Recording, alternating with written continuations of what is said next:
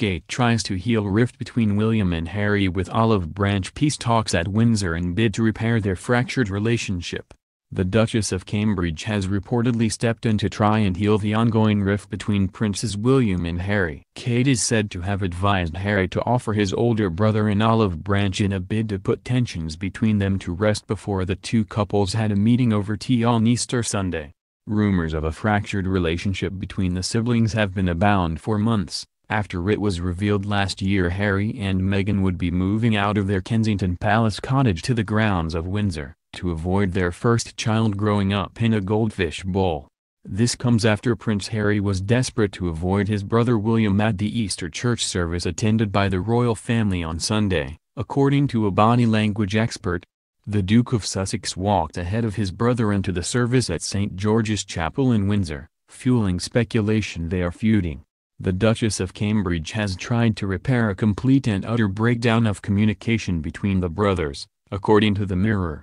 After the service, Harry and Meghan reportedly invited her and her husband to their new home at Windsor for tea on Easter Sunday. Body language expert Judy James told Mail Online, "Watching them at the Easter service was almost like watching strangers." With Meghan about to give birth soon, Harry was by himself but there were no signs of him joining up with William and Kate on arrival or leaving the church. If anything, Harry appeared to avoid his brother. Kensington Palace has been contacted for comment. Royal insiders have previously insisted that the Cambridges and the Sussexes are very different people. A source previously told the Daily Mail's Rebecca English, "While there are some tensions behind the scenes, Kate is pretty unflappable and nothing has become bad enough to make Harry and Meghan want to move out.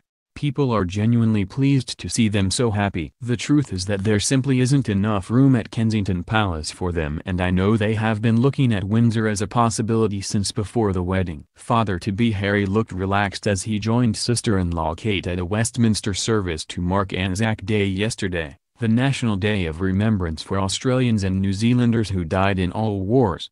Prince William, meanwhile, is in New Zealand on a whistle-stop tour to meet survivors of the Christchurch massacre, while Meghan, due to have her baby any day, stayed at home in Windsor.